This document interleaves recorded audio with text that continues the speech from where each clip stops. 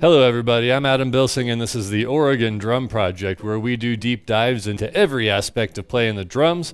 Today is day 266 and it's an improv day, one of my favorites. That just means that everything is made up and thinking is the enemy. Thinking is almost always the enemy with me. So what I'm going to do here is just play something around my practice pad kit, totally made up, completely improvised, right off the top of my head, fresh off the dome, never written, never practiced, never rehearsed. We're going to see what it sounds like, what it looks like, what I come up with. Sometimes these are a little silly or a little weird. Some days they're pretty neat and cool. I'll be honest with you, through the magic of movie making, I've already played today's and I kind of like it. So let's see what it all sounds like. And I hope you enjoy it as well.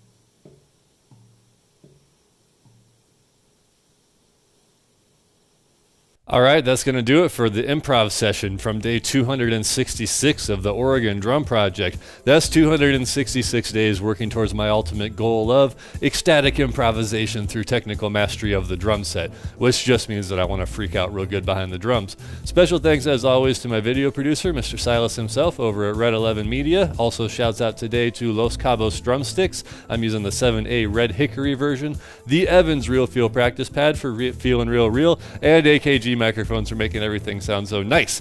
If you'd like to follow along and make sure you don't miss any episodes of the Oregon Drum Project, go ahead and like and subscribe below. You can also catch me over on Twitter and Instagram at Dirty Bandana, on Reddit at Dirty Bandana Drums, and you can get all the details for everything about the Oregon Drum Project at dirtybandana.com. That's it for now. We'll see y'all next time.